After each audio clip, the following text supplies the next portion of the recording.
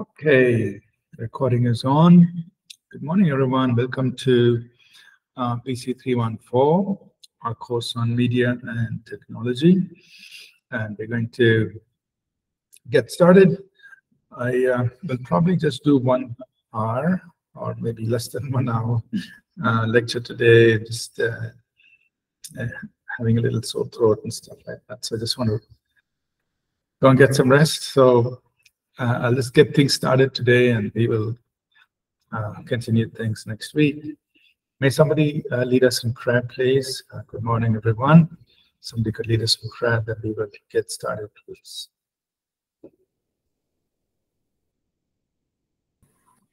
Thank you, Father. Thank you, Lord, for this opportunity that you've given us to come before you, Lord, to gather together, Lord, and learn these principles for the Lord, these leveraging, Lord, the technology in media and ministry, Father Lord.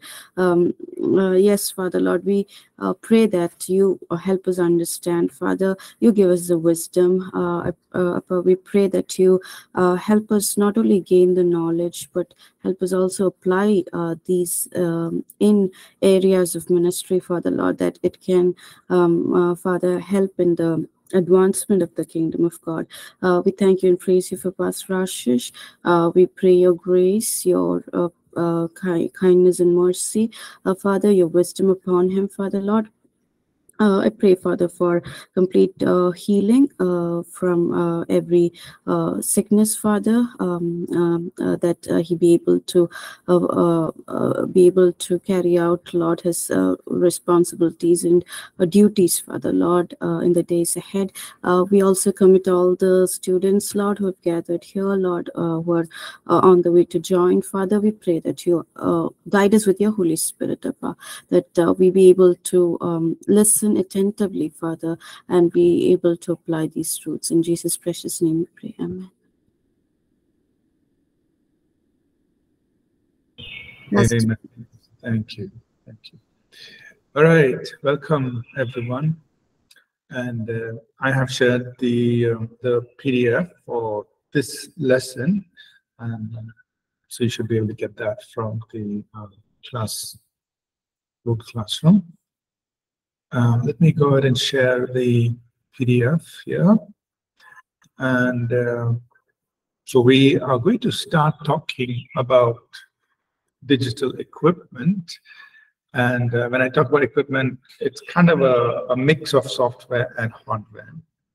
So it's not only the hardware part, but software and hardware that we use for media work. And I'm sure we're going to go through this mainly to give us all an overview and an understanding of different things that are actually used even in a church setting. Right? So we're using all of these things, and you know, as a pastor, I think I mentioned this last week.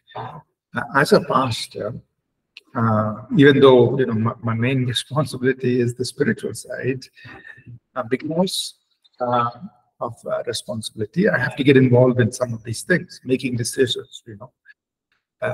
When our team, of course, I'm not doing all this work. The work is being done by people, in different kinds of people in different areas, but they will refer back when we have to make decisions.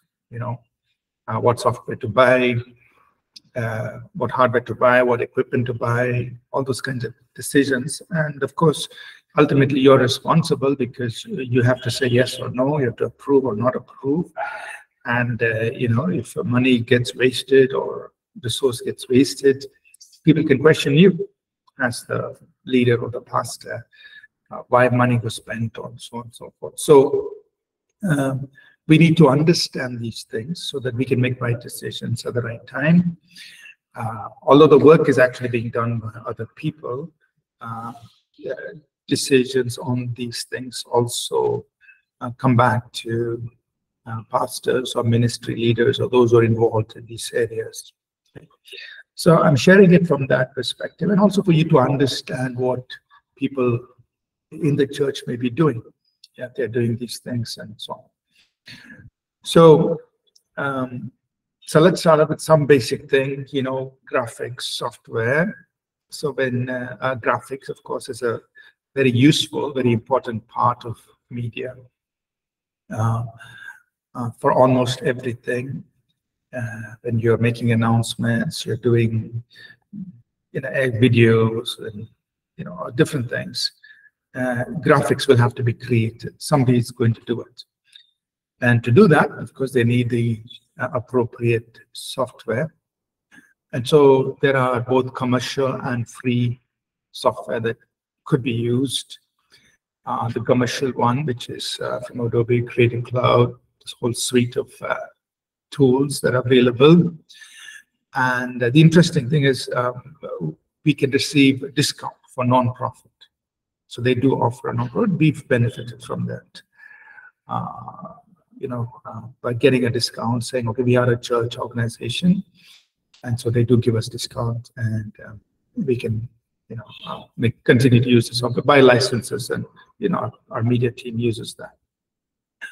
On the other hand, if you're not interested in spending money on using licensed software, you can also use a lot of free software that's available, starting from Canva or other things. And I'm sure there'd be lots of other free applications, web applications that you could use for graphics. So, if your team is small, if your congregation is small, and you just want to create, interesting graphics without necessarily paying for licensed software, there's a lot of options and a lot of things can be done. We, in no way, should our work be hindered. And we also have a free version of Adobe Creative Cloud Express that can be used.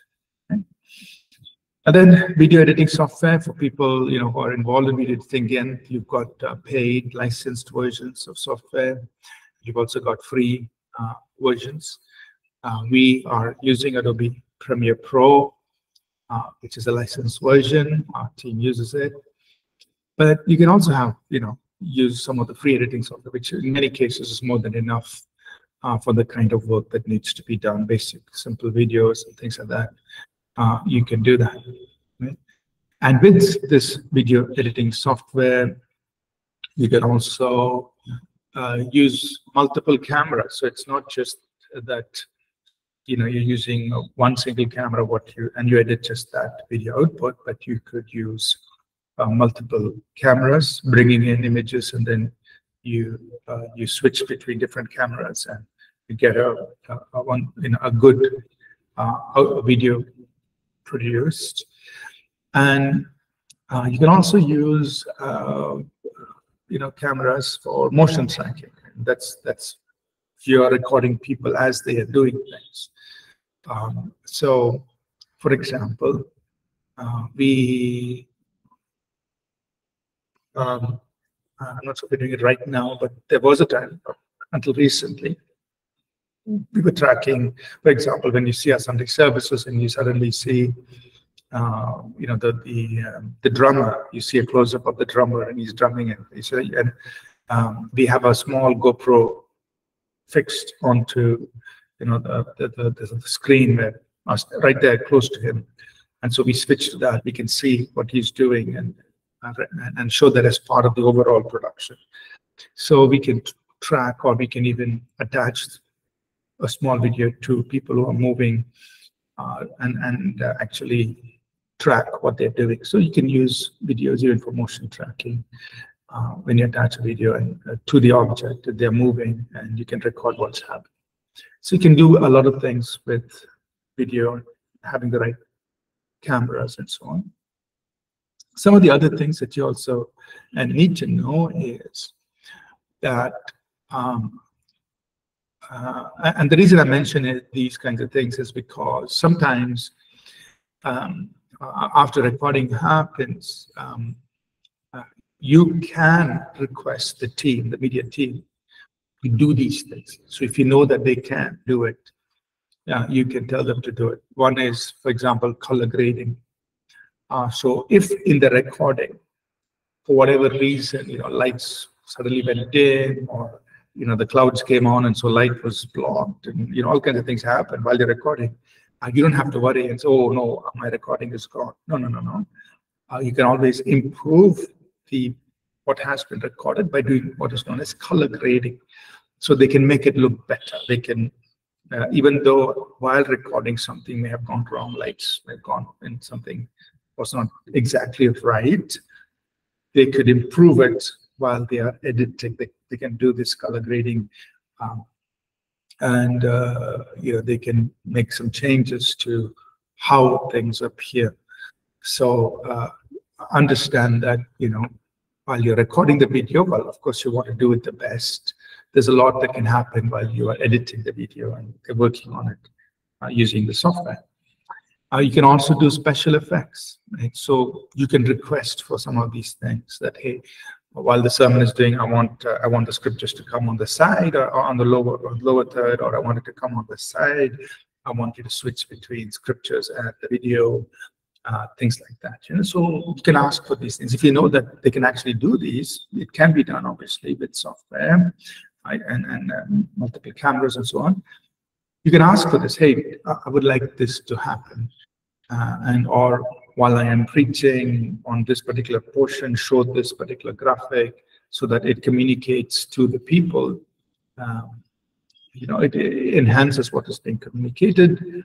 You can ask for that special effect to be applied on the video. Also, you can do certain things, like you can speed up, slow down, do some reverse time effects, some things with the action, how things are happening, and these can be done. I don't actually interfere with what the details of the media team is doing, but from time to time I can make requests. Like I can say, hey, do this for this, please, and so on, so that they get an idea of what I would like to be done in a certain video and so on. So it's good to know that that these things can be done, and you can request them whenever they're needed. Otherwise, most of the time the media team is completely free to do their work. Another important thing to understand is about video rendering. That means, and this is important because you need to know that this takes a lot of time. That means, they work on a video, but before they can actually release the video out into the public, they have to render the video.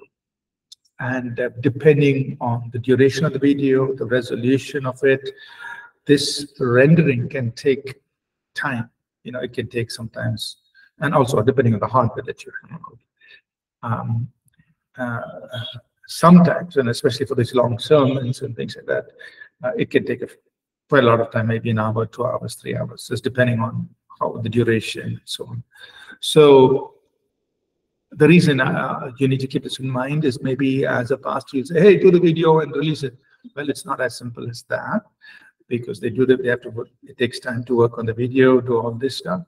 And then even after everything is done, they have to render it. And if it is, a 45-minute, 50-minute, 1 hour sermon, and depending on all that's gone into it, the rendering itself may take, 2-3 hours, depending on what they're doing. So you're wondering, like, what are they doing? Why is it not being released? Because it takes time to render the video before they can release it out to the public. Right? So just keep that in mind, so you can factor that in when you're working with your media team. It's not straightforward. There is this step that is involved as well in all the work they do. They have to render the video. And lastly, just keep in mind that many times, if it's simple things, it can be done on mobile phones itself. Small videos, things that are happening, small events, people can just record, edit it on their phone, and push it up on social media. So we can make use of that if you want people to report on events in almost real time. So if some event is happening, a conference is happening, you want people to just quickly upload a small snippet, a snapshot of what's happening. That can be done. It doesn't have to go through this long process of editing and in a very professional way. It can be done right there on their phones. They can do it and upload it just to keep people informed of what's happening. So that's something we are familiar with, right? So this is a little introduction in terms of graphic software and video editing software, what you can do. We'll get into more details a little later, right? Similarly, for desktop publishing. So for our books, APC books, the way we work is I would, I just use Word document, Microsoft Word to write the book, the content. Then I send it off to Hannah, who is our head of publications. She will then work through it in terms of proofing, corrections, checking everything, layout, just making sure it's in the standard format. She still works in the Word document. And from there, it goes to desktop publisher. Right now, we don't have an in-house person. So this person is actually sitting at our printers whom we work with. So after Hannah does a check, she will send that Word document to the desktop publisher. And all of that work is done in Adobe InDesign. So there, the desktop publisher actually puts it in a layout in the format, which is then going to get printed into the book. So our books are of a standard size, and we have certain standard things. We have cover graphic, we have the inside cover. All those details have to be taken care of. They have to be laid out in InDesign. And the chapters, chapter headings, all those things have to be taken care of. So somebody has to do it. As of now, it is outside. At some point, we may have our own person doing this work in-house. But they use desktop publishing. Now, in the past, they were using PageMaker. So all our early books, from 2001 till about, I think, I'm thinking maybe 2016, 17, something like that. They were doing it in PageMaker, a different software. And then we had to move everything to InDesign. And so that was a big problem for us because all our old books were done in a different software, saved in a different format. Now we are moving to an upgrade, a different version, something more contemporary. But all the content is in a different format, which cannot be read here. So it's a big problem for us to move all our books from PageMaker to InDesign. But we had to work through that process one by one, get all our books into this publishing software. And so now we are maintaining, we keep our own copies of Word, InDesign, PDF. So one book is, we keep it safe in all of these formats. And then you add to this different languages. So we have English. For English, you need to keep this book. You need to have a repository of, the Word document, the InDesign document, and the PDF. Now you have to do this for all the other languages. And now in languages, there's another problem, which is we have to write it in that particular script. And the translators have to type it in Unicode, which is, again, a very specific way in which the DTP person will want it. So we have to be careful of that. It's okay, you save it as Unicode and send it to us so that then we can then give it to the publisher and take it forward. And then again, we have to do the same thing, keep a copy of all the formats so that we can bring out further revisions. And so the books, there's a lot of work that happens actually using this whole desktop publishing and so on. So you just need to understand it. I personally, I don't do this, but I understand it. Why? Because sometimes they will say, hey, we're having a problem with this, or this happened. And then you need to give some guidance on how to solve the problem or how to resolve it, and so on, those kind of things. Those kind of things, as a leader, you have to provide the answers and guidance, although you're not the person doing the work. Actually, there are different people doing the work, but you need to know how to help them get past any problem that they might face, right? So it's good to know, what software is being used, what formats, why they're facing certain problems, and so on. Okay. Just maybe one or two more I'll just touch on before we stop today. Another important software that you will be using in church and ministry is for media presentation. That means inside the hall or auditorium where your audience is, during worship, as the worship team is singing, you need to display the lyrics of the song. Then during the sermon, you may need to display the scripture verses. And you may also need to display some important points, of the preacher preaching. And not only that, so that is for the audience that are in-house, inside the auditorium. But also, if you're live streaming, it should also, these song lyrics, scripture verses, key points, the points of your sermon should also come for them, right? Those who are watching online. So it should happen in both places. It should happen inside the auditorium as well as it should happen online. So live stream, we will talk a little later in this document, how the live stream is set up. We'll explain that.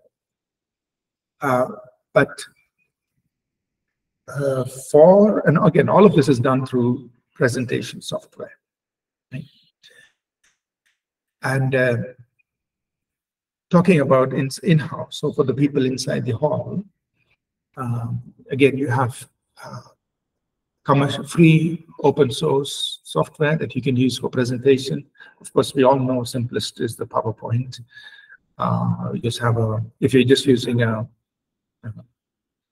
simple LCD projector and you're putting on the screen, yeah, PowerPoint is more than enough. But if you're doing these song lyrics and you're switching between screens and so on, there is software that's tailored for use in church. In the early days, we were using a software that was called Easy Worship, and it was good enough in those days for our use in the church service. We could do a lot of things: song lyrics, scriptures, announcements, video announcements that are played, sermon notes, everything. Very good. Then there was a slightly better software called ProPresenter. And so we switched to ProPresenter quite a few years ago, which is a licensed version. And we use ProPresenter for all our work. Now, practically what happens?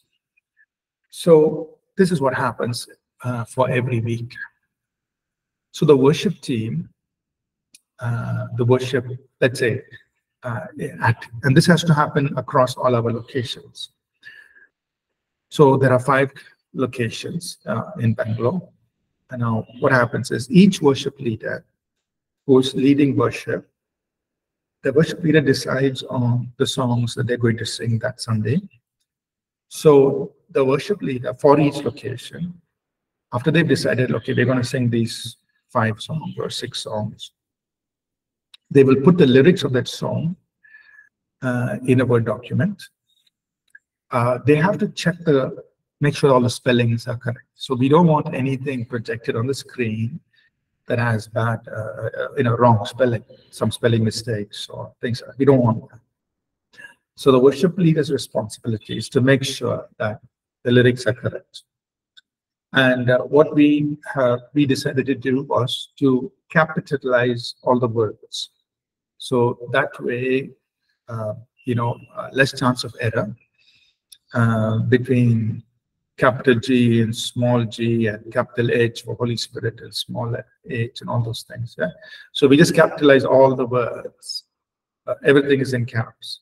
So less likelihood of error happening in terms of what needs to be capitalized, what doesn't. So that's why all the lyrics will come up as caps. So that's a standard thing we follow. And then that Word document is sent to the media team. So media team gets the worship lyrics, and they get it into their version, that local version of ProPresenter. It's there, put in there. They get ready with it.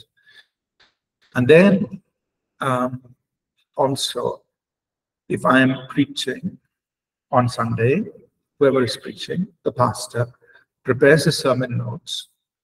And so, I have my full sermon notes, but I have to make a version we call key points of the text. Just the text that I want, which I want to come on the screen. So I have my own sermon notes. I won't send the full sermon notes to the media team. I will send only the highlights, the things that I want, the scriptures and the key points. So I send them, usually I'll send it by Thursday. So if I send it by Thursday morning, the media team has to prepare two kinds of presentations. One, they prepare a PowerPoint with the sermon outline, with the sermon key points. And the PowerPoint is used in all our other locations. And they also prepare graphics for each and every text, for every verse, everything. Because that graphics is going to be used for the lower third for the live stream. So for the live stream, a separate set of graphics is prepared, because that will appear on the lower third for the live stream, whereas for the in-house, people inside the auditorium, they are seeing what's coming from PowerPoint. So both these things are prepared by the media team, and they send it to what we call as the media presentation team. So the media team, that is the people inside the church office, they prepare the PowerPoint, they prepare the graphics for the lower third, for everything, and they will send it to the media presentation team. The media presentation team is the team that actually does the presentation on Sunday morning in the service, in-house and for live stream. So so the way this works is I have to send the outline by Thursday morning. Usually by Thursday evening, the PowerPoint and the lower third graphics is ready. It goes for a quality check. So there is one person dedicated to check everything. There should not be any spellings, errors, etc. Everything is correct. They approve it. Then by Friday evening, the media team will send everything to the media presentation team. That is the team that is going to actually do the work of presenting on Sunday. So by Friday evening, everything is ready. Then on Sunday morning, the media presentation team at Central has to make sure that the lyrics and the sermon text come on both in-house on the LED screens, as well as for the live stream, and people are watching. But they have all the content ready. They have the PPT ready, they have the lower third graphics ready, and they put it into ProPresenter. They can import it into ProPresenter, and then through ProPresenter, they do the projection in-house and live stream. And we will talk in detail about how the live stream happens a little later on.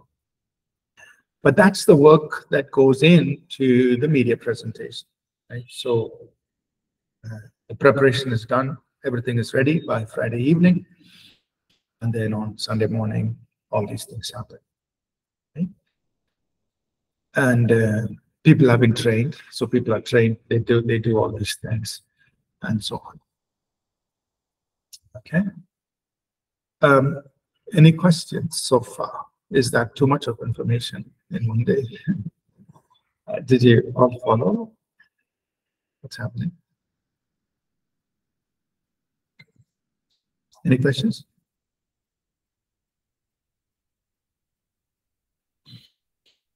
Yeah. All right. So I think I'll just pause here for today. I will. We've got a lot more to cover. What we're going to do, we'll pick this up next week, is we will talk about camera, which is just camera for photography. Again, why do you need to know it? Because somebody will come and say, Pastor, we need to buy a camera. And then you have to think, okay, I have to buy a camera. How much should I spend? What kind of camera do I need to buy? What is the advantage of this versus that? And yeah, you have to make that decision. Then we're going to talk about our sound system, public address system. So mics, speakers, mixers, cables, just to understand a little bit on that, because they're going to come and say, we need to buy this, we need to buy that. Okay. You have to ask the right questions, why you need it. And also, you need to have some understanding about how the sound is distributed inside the auditorium, because sometimes congregation people will come and complain, it's too loud, or I can't hear, or in that part of the auditorium, I can't hear, all these kinds. And, it has happened many times. So then you need to understand what is happening and how, we need to make sure that in the auditorium, everybody's comfortable in listening to the sound. So we talk about that. Then we talk about the video camera parts, which is the video production part. So again, here you will need to know a little bit about video cameras and what goes into doing a video production. For example, we do a lot. Maybe there is the 5-minute daily devotional. So that's recorded ahead of time.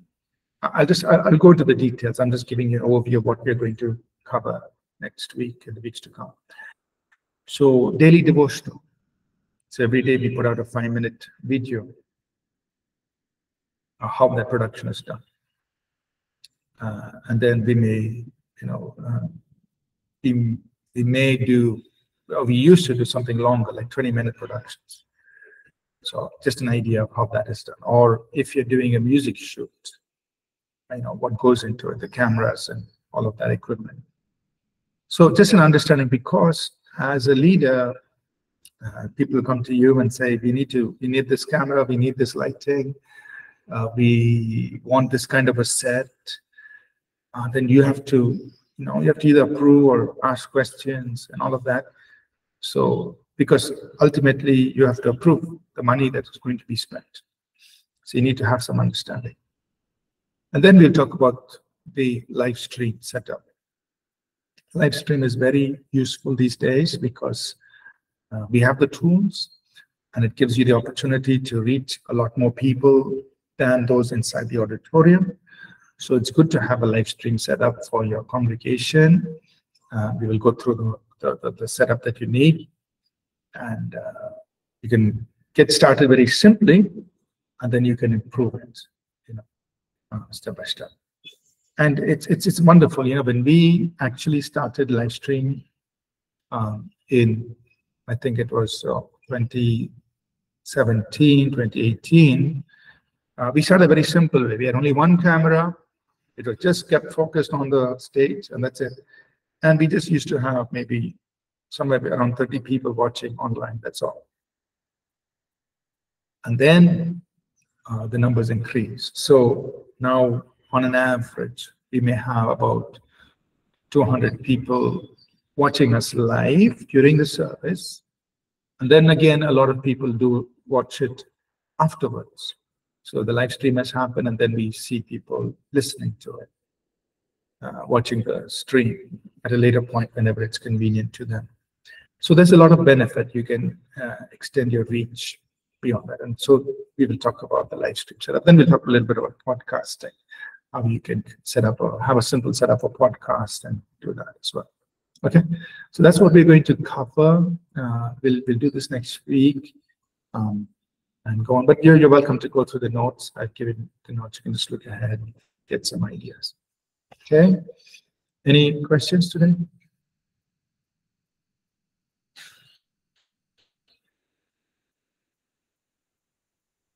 Fine. All right. So let's pause here. I'm sorry I'm stopping a little early. I just want to give myself a little rest. So I'm stopping a little early. We'll pick this up next week and take it forward. Okay. Thank you, everyone. Let's close. Thank you, Pastor. Thank you. Thank you, everyone. God bless. Bye now.